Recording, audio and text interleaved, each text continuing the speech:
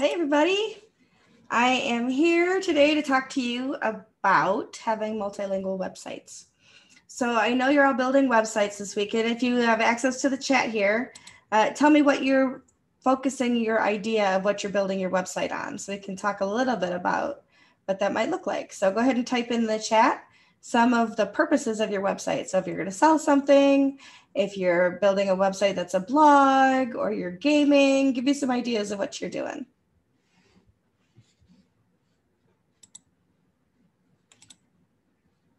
For a game, that's awesome, Serena.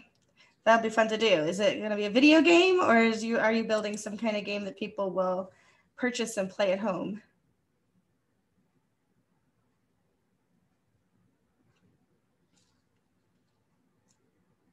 One of the things that's really important when you think that you might be selling something or presenting information to audiences out there, so you build a website so people will come to it, right? And you want to make sure that people who come to it can understand what you're talking about.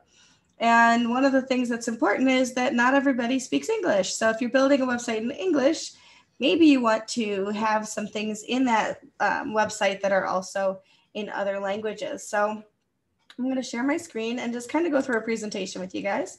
I do want you to ask questions if you have them. You can post them in the chat. You can, there's a lot of different ways that you can be in contact here. So the strategy of building a multilingual website, let's talk a little bit about that. There's a couple different things that you want to think about when you're building a multilingual website. So first is you have to translate your text. So what are you going to translate your text into? So if I was in Europe, I might think about translating my text into Spanish, German, Portuguese, Italian, and French, as well as English, right? Because there's a lot of different people in Europe that are using those different languages.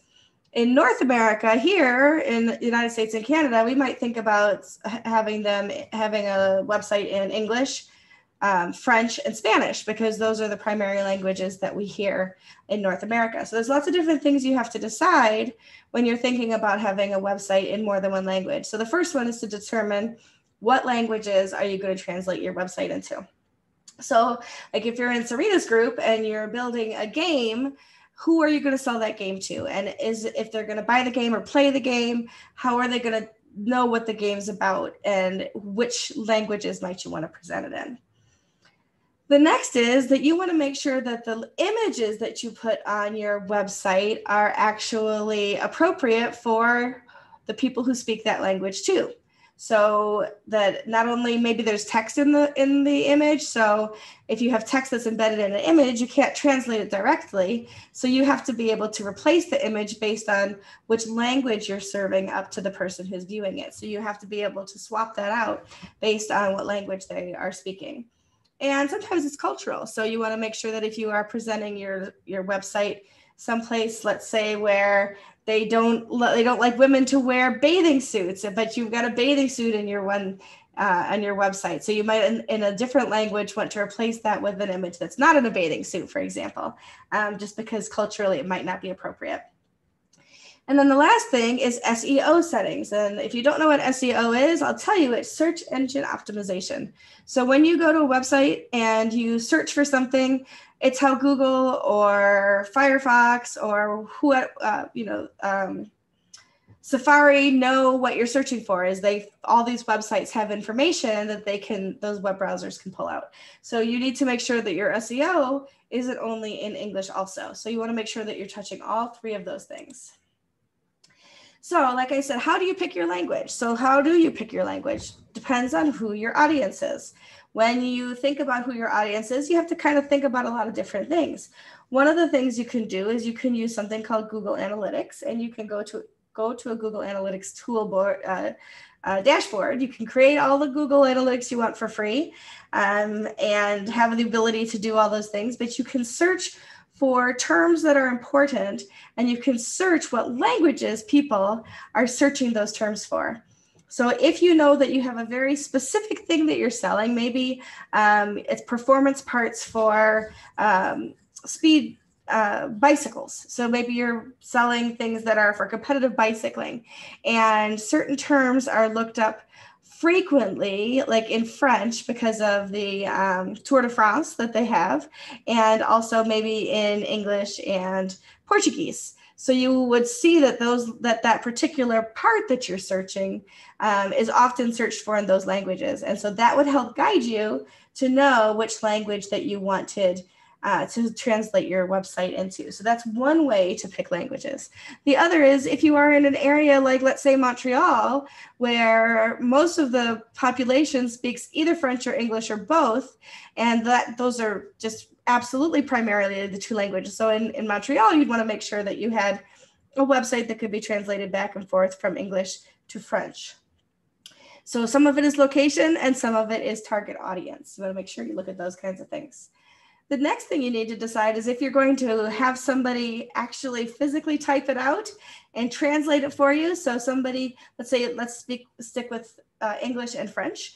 Are you going to have somebody translate by hand your whole website? And then you're going to type into your website all of the French translations, or are you going to have a computer translate that for you? Something like Google Translate, for example, and other translation services that are on the web and other tools that are available, whether they're free or not, and whether you're going to rely on those things on your website. So there's different ways that you can do that. And you can actually have a mix of computer and human translated. So for example, if you do use computer translated machine translations for your website, you can always go back and review those translations and make sure that everything looks the way you want it to. Or if you don't speak the language you're translating into, you could hire somebody to do that, or talk to somebody who knows that language and make sure that all of the nuances are covered in there. And then again, we want to make sure that the cultural differences are accommodated for. So words have different meanings in different countries, and we want to make sure that everything that we put on our website is conducive to understanding in different cultures. So we're going to look at all those different things. And like I said, with translating images, it's super important. Let's see if I can get this to come up for you. So this is a website called TuneCore, and you see right now it's in English, and it's this picture of this gentleman here, Sell Your Music Worldwide. If I switch to, let's see, if I switch to France, I get a different image. So now I have a different image embedded with French text on top of it. So this is done using, like I said, the ability to change based on what you see at the end of the browser tab. So it says, tunecore.fr, and then you have the locale equals French, France. And so we have the ability to say, well, if I'm serving up this page in this locale, I'm going to use a different picture. And that way I can control what my audience is seeing, what my site visitors see.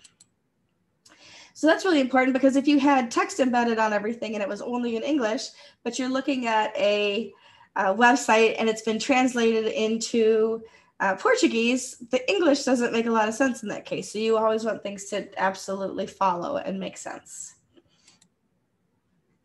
And then I talked about a little bit before about SEO basics as well. So we want to make sure that we have the ability for web browsers to understand which pages are in English and which pages are in French and any other languages that we're translating into. So we're going to have different URLs for different languages. And that's how you saw in this other one that it has that locale in it, and it's showing that different information there. So it's actually a different URL dependent on what language we're searching. We call those the href lang tags, also are parts of that. So you can change the way that those references show up so that when Google does crawl the web and takes a look for those, we're going to see that in there too. And then there's also server-side translation. So for separate language URLs, you see here we have country-specific domain. So in Canada, you have .ca, but you also have .com. In the UK, it's .uk. In France, it's .fr. In Denmark, it's Germany, it's .de. So it depends on what it is. So you can have these, you can purchase your domain for that country-specific domain. But you can also use a subdomain. So we could have de.example.com. So your website could be served that way. And then you could also have the subdirectories like example.com/de, which is what you saw in that TuneCore page that I showed you a few minutes ago. So there's lots of different ways that you can serve up those URLs. You just want to make sure that they're always seeing a different URL based on the language that you are presenting to them. Then we have what I said before is those href lang tags. So that's going to be that you'll see it here. So the alternate for this one would be, this would be the English, would be the .com. The French would be the .com/a/l/fr. Italian, for example, would be .itinerary/it at the end. So you have different SEO links that are being found by Google depending on what the language is that you're presenting in. And then you have the server-side translation. And what does that look like? So server-side translation is when the browser can actually find in your server those different pages served different ways. It's not being stored someplace else. It's being stored right on the server. Those translations are happening there. So they are able to be crawled. They are able to be found by Google. They're able to be discovered and served up so that people searching in those different languages can find them. If it's not on the server side, if it's not in your source code, it can't be crawled as easily, and that's not going to be as easy to find for sure. This is a website that I built for my podcast, and let me show you what that looks like. So when you first come over here, you can see that the whole website is in English. If I go to the About Us page, everything is in English here. But if I switch it to French, now the whole site is in French. And I can see everything through there. And I don't speak French, so I'm my best guess is that everything in here is the way it should be. But if I really wanted to, if I was really concerned about it, I would have somebody who does speak French go through and double check the way that this site is served up for me. And let me log into my Weglot and show you what that looks like when you want to change your translations. So here we go. So I'm on WP Coffee Talk. That's the site that I was just showing you. And I can go to my translations. And here I can see my English to French. Let's take a look at those. And if I come to the About page, you can see the automatic translation. So if I go back to the website over here, you can see here it says, Salut, je suis Michelle Frechette.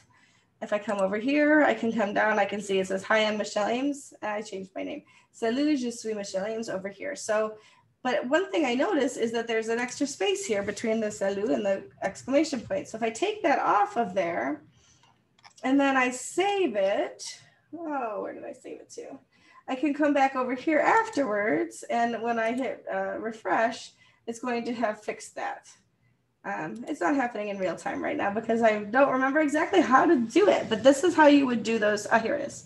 I've saved it now, so it's all saved. Come over here. Let's see if the browser has cleared the cache yet. And it hasn't, but eventually, take a few minutes, that space is going to disappear. I see there's one over here too. There's one over here. So for some reason, when I translate, from English to French, it's messing up where my exclamation points are. So I can click over here. It's saved now. And then eventually, like I said, it will catch up to me over here, and those will all catch up. So that if I wanted to change a word, for example, I can do that too. So some of the words that I might say, so grab a cup, maybe I want to use a different word for cup, or I want to use a different word for anything over here. I can do that. And when the server side catches up over here, it's going to then fix those words to the ones that I asked for. So you can do that with images over here. You can do that with all the words. You can add, you can add accents. All of that can happen right through here because it's being done on the server side and then served back over. So that's how I can make some very specific changes over to how that looks on my website. Now, the other thing I wanted to show you is that, just pull this up over here. I hit my present on here for you. There's different reasons that you might want to have a multilingual website to grow a business. Let me just skip over some of these. Like I said, English isn't the only language. So according to the British Council, 25% of the world's population has some understanding of English, but that means 75% of the world doesn't, which means that if you are only showing your website in English, you're really missing out on the possibility of having other people see what you're writing, see what you're selling, and be able to take advantage of what it is that you have on your website. Nelson Mandela said, if you talk to a person in a language they understand, it goes to their head. But if you speak to them in their own language, it goes to their heart. But I'm going to tell you, if you make too many mistakes in their language, they're going to bounce right off your website, because people don't stay on a website they don't understand. So you want to make sure that you're using translations that make sense to people. You can build a bigger community when you actually speak somebody's language or present your website in their language. That multilingual SEO, like we said, helps you be found in more languages. You can use page builders easily and decide how your website is displayed when you're doing that. It gives you greater accessibility to more people, and it's friendly and reliable. It builds trust when people can see what you have in their own language. It makes somebody feel welcome to your website. It's much more friendly. It's friendlier for people to be able to see what you're doing and what you're selling. Google Translate supports 109 languages. And so you can actually translate your website through services like Weglot, through other services that are out there, into more than 109 languages, because Weglot doesn't just use Google Translate. They use whatever the best translation is for the language that you're translating into. Sometimes that's Google and sometimes it's not. According to Google Translate, over 100 billion words are translated every day. So you see how important it is to have a website that's translatable. There's countless times, though, that Google Translate misses what they're supposed to say. If you're relying only on Google Translate and things like that, you're probably making some mistakes out there. There are over 500 million users using Google Translate, and the most common translations you can see there: English, Spanish, Arabic, Russian, Portuguese, and Indonesian. Let's talk a little bit about that goodwill part I was telling you about. So language is very divisional. If you don't speak a language, you automatically feel left out. So if you come upon a website in a language that you don't understand, you automatically feel that you're left out of that website as well. So accessibility means more people can actually use the site that you're building. And so that having that foreign language there is helpful. Consumers around the world are excited to share common experiences. And one of the greatest common experiences we have is communication. And so if you can communicate with people, you've already overcome that barrier. Also, if you are selling something like a game or whatever else you might be selling, you're going to increase your sales if people can understand what you're selling. So it's super important that way too. I actually bought a camera this year, and I bought a camera from China, and their website was translated from Chinese into English so that I could actually read what I was purchasing. And it wasn't just, and I didn't have to guess or go to another website and hope that all of the things that they were talking about matched up. So it's important that you, especially if you're spending a lot of money, to make sure that you understand what you're buying. It'll increase your sales. La Machine Cycle Club actually increased their traffic to their website by 50% when they added 2 additional languages, and they actually have sold 25% more because they actually added those other languages. So it's super important to be able to let people read your website in their language. Like I said, the SEO will also increase sales. So the browsers will crawl your site. If people are searching for something and it's on your website and they find it because the language matches, then you're going to have a much higher opportunity to sell to those people. You can translate your content, do that multilingual keyword research, have that automated machine and human translation hybrid. Make sure all those words that you want in there are perfect. And then you can see all the rest of these. So site domain, URL structure, like we were talking about earlier. And then that ease of translation switching, like you saw with a couple of the sites I pulled up already, all I had to do was push a button and the language switched to the language I wanted to read it in. But trusted translations also mean reliability. So if I can read your site in a language that you've translated for me versus relying on my web browser to do it, number one, you've built trust with me because I know that you care about what it is that I'm reading on your website. You're not just leaving it up to a browser and a browser extension to hopefully translate it properly. So it's super important, again, that you are building that trust with customers, especially if you want them to buy something from you, the people reading your website. When I put into Google Translate, nobody's perfect, right? So I was actually trying to read some different examples of when Google Translate goes wrong. And there's a saying in Spanish, el que tiene boca se equivoca. And that just means whoever has a mouth makes mistakes. Well, the English translation of that is nobody's perfect. But if I was relying on Google to translate that for me, they're going to tell me whoever has a mouth makes mistakes. And I'm going to have to try to figure out what that means. So that's why the human translation part of it is so important, that somebody is able to read over what you write and make sure that what you're saying is what you mean, so that people understand it in their own language. Because we use idioms, we use phrases and things like that every day that we hope are translatable, and they are, but sometimes it's the human that has to know what those sayings are in other languages versus a word-for-word translation from a machine. So again, it gives you that friendliness, reliability, and trust. And then we do use page builders. So if you're using a WordPress, for example, and you're using like Elementor, or you're using the Gutenberg block editor, you have the ability to move things around on your website, and you can put things in the order that you want them. And that's important because some languages read right to left and some languages read left to right. So if you want things to be displayed as they are, pairing a multilingual website with a good page builder will help you be able to style that site exactly as you'd like, so that it looks like you want it to look when site visitors reach your site. So trust your translations with a hybrid of that automatic machine translation and then those controlled human translations. You can save money by not hiring translators every time you want to translate content. So sometimes people will spend a lot of money to translate a website into, let's say, French, and then they write another blog post. Well, now they have to hire somebody again to translate that page and post it to their website. But when you use plugins, when you use translation services that are automatic machine hybrids, then you can very easily just click a button and have that automatically translated. So you're not spending additional money every time somebody needs to every time you add content to your website. Again, that ease of language switching. So I click a button, I switch a pull down, I click a link, and I automatically change to a different language.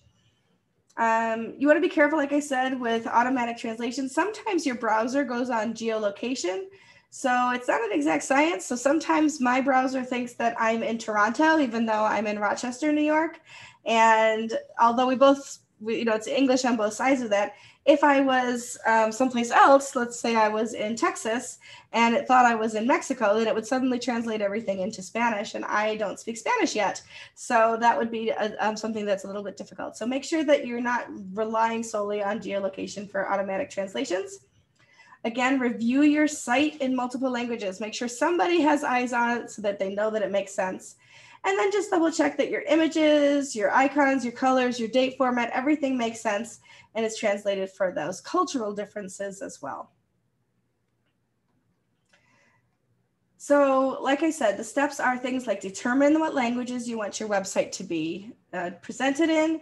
Choose your method of translation. So are you going to do completely human translation? Are you going to use something like Weglot where you can have that translation happen automatically? Make a decision so that you can begin building a site and use consistency. Go ahead and implement that together. Like I said, verify and edit it. Make sure your SEO works so that people can find your website and then look for growth about what it is that you're doing. I think I told you my name is Michelle. It's a pleasure to be here today, but I do want to answer any questions that you might have too. So if you want, you can unmute yourself. You can type questions in the chat. I'm happy to answer any questions you have about why you might want to have a multilingual website, how you can do it, anything that you might have I also have been building websites for 15 years, and I work in the web industry. So if you have questions about websites in general, I'm happy to answer those too.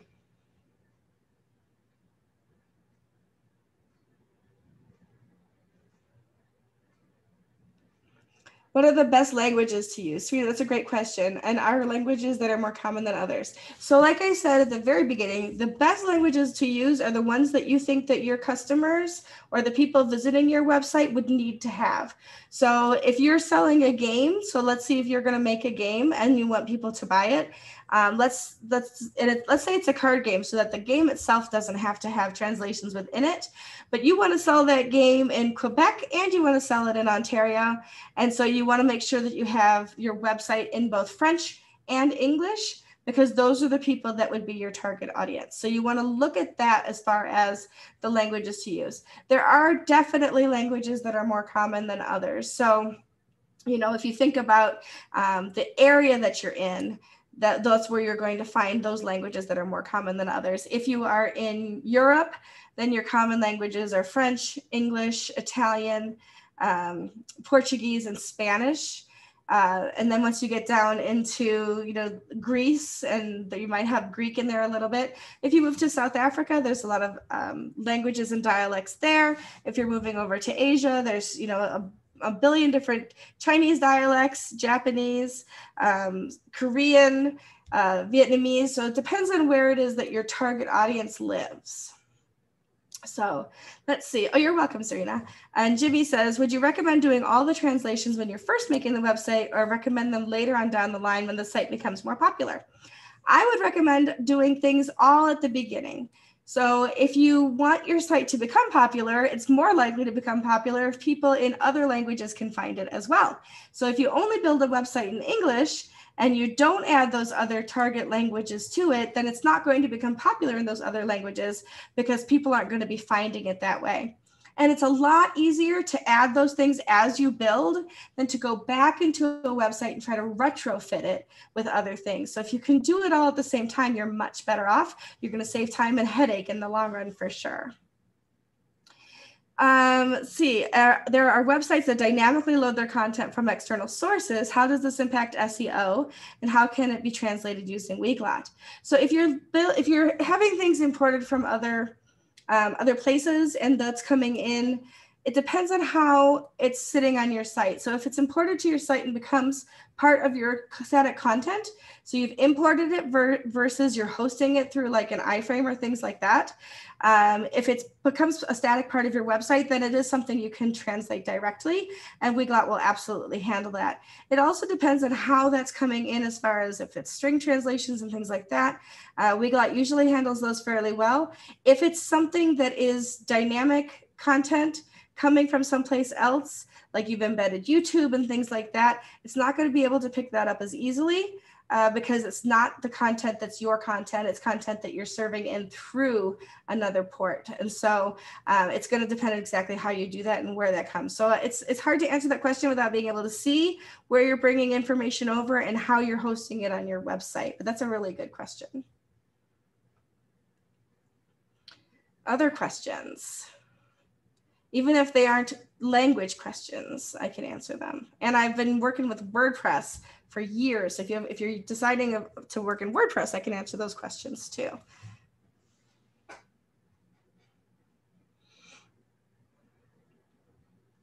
Let's see. Right now I have an Instagram page and run all my business through there. Pretty much 100% of my customers are English speaking, and a huge chunk of them are Canadian. Do you think English and French would be sufficient translation options?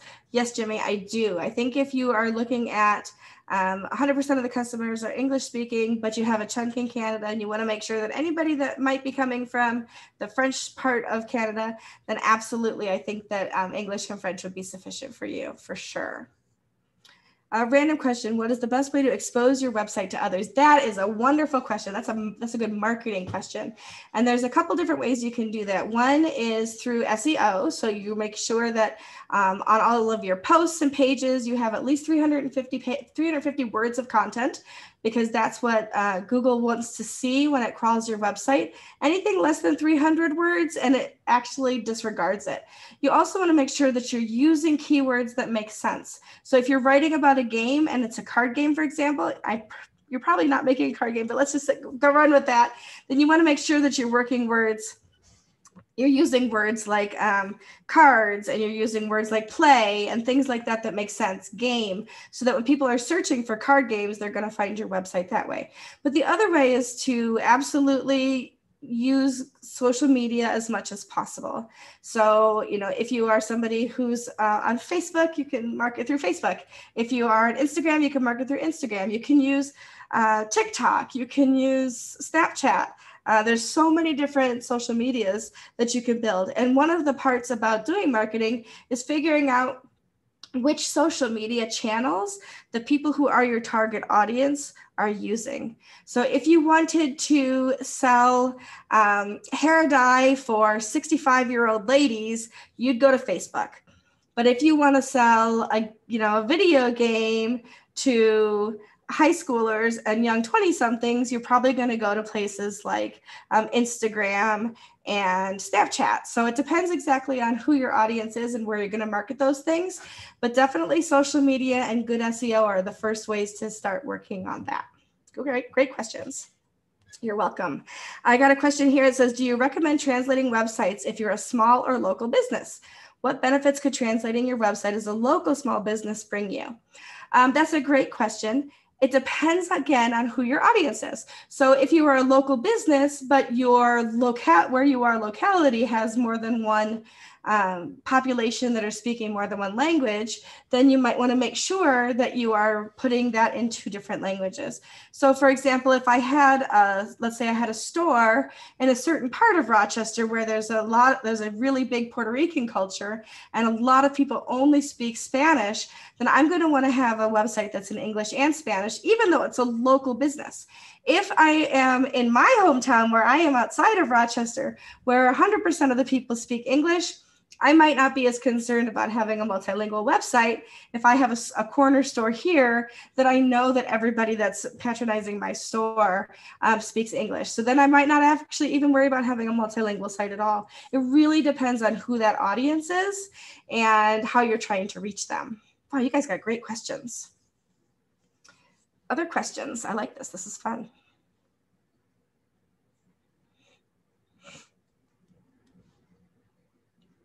Y'all got quiet on me now. Any questions about anything to do with building your websites?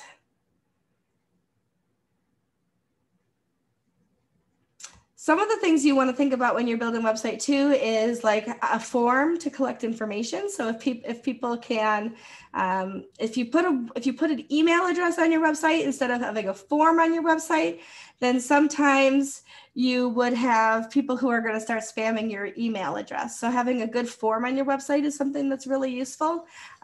Jimmy says, yep, have had a few people who are more fluent in French inquiring about items a few times. Managed to communicate them in English. That's true, but we'll definitely keep that in mind. Great ideas, Jimmy.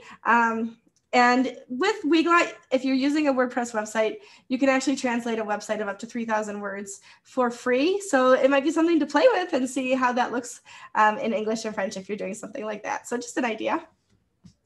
Let's see, what else was I going to say?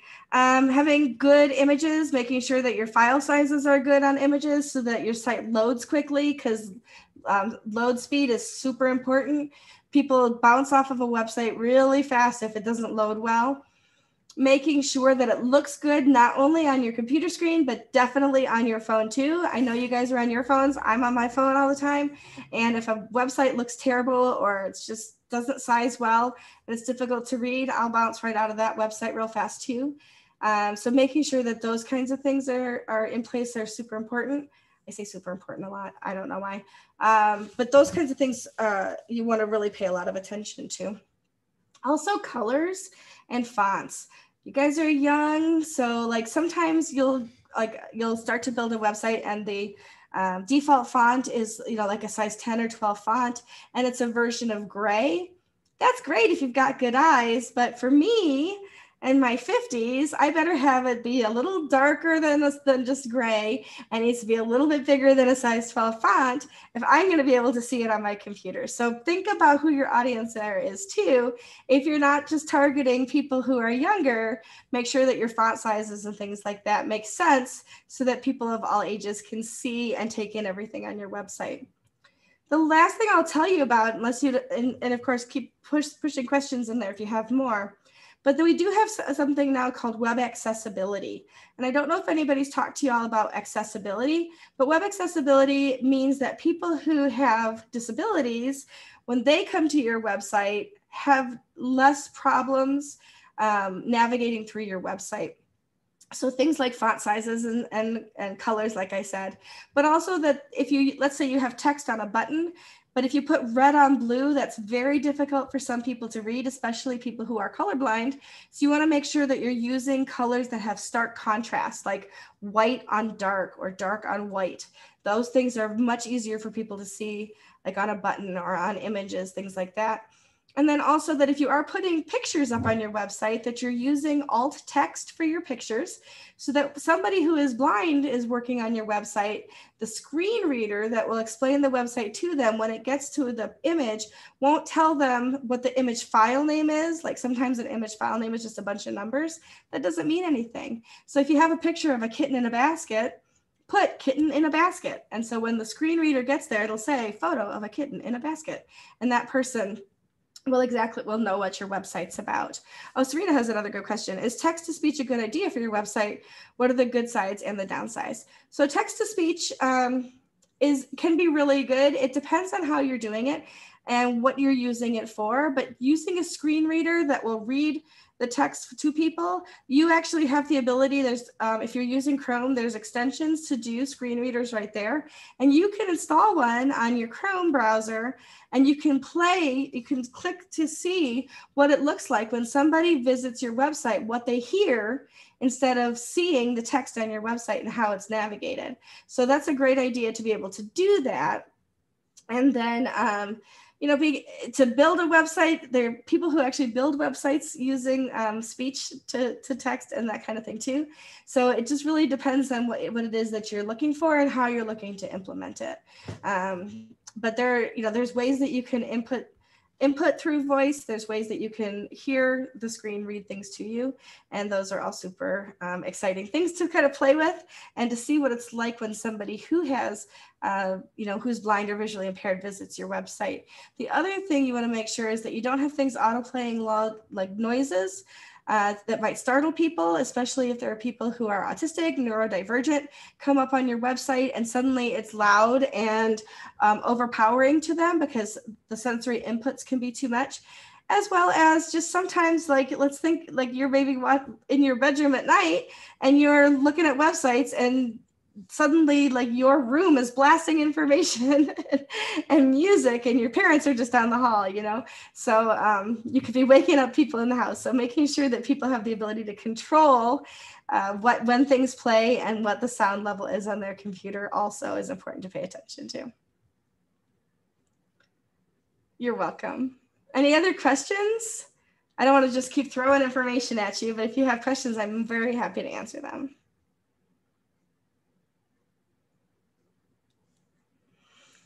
So I know you guys have a really busy weekend. I hope you really enjoy this hackathon and everything that you're doing. I would love to see some of your projects at the end. Hopefully I'll get a chance to look at some of those. If you do have questions, if you're on Twitter, you can reach me at Twitter. It's @MichelleAmes. I'm happy to answer any questions that you have. Or you can talk to your workshop hosts and they can reach out to me through Discord as well. I will be on and off all weekend, so I'll pay attention occasionally and see if there's things I can answer for you if you do have questions. Thank you so much for having me here today. It's been great to talk to you, and I wish you great success through this weekend. Thank you. You're welcome. All right. Take care, everybody. You're welcome. Have a good weekend.